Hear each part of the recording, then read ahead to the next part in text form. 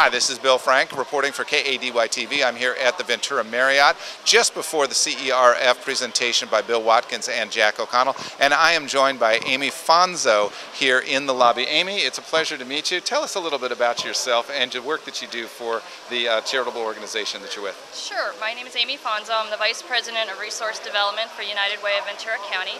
I also serve on the SURF Board of Directors for CLU.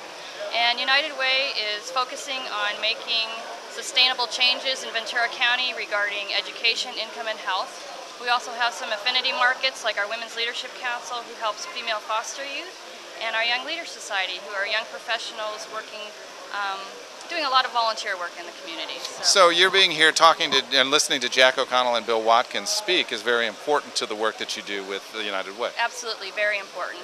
Okay, and how do you integrate what you're going to learn here with what you do on a day-to-day basis? Well, we're going to find out hopefully some good news about our local economy, and that will give us something to play with strategically as we go and try to raise dollars for our community's residents.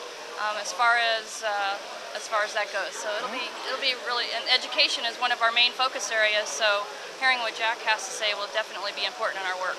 All right, well that helps to drive it. And now talk to me about donations, because this has been a difficult 2-3 year period that we're coming out of the Great Recession of 2007. Absolutely. How has that impacted donations to the United Way? Well, we have had a decrease in our charitable donations. We are starting to see an uptick. People do realize that it's their friends, family, neighbors now, and not just folks who are low income or down on their luck. So the community is really pulling together to help everyone else out.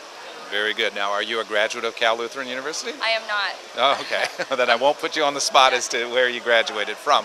But if people are interested in learning more about the good work that you do with United Way, tell us, how would they get in touch with you in order to learn more about that? Well, we have our 211 social services helpline, so they could simply call 211 anywhere from anywhere in the county, and that will get them to us. Or they can go to vcunitedway.org. That's our website.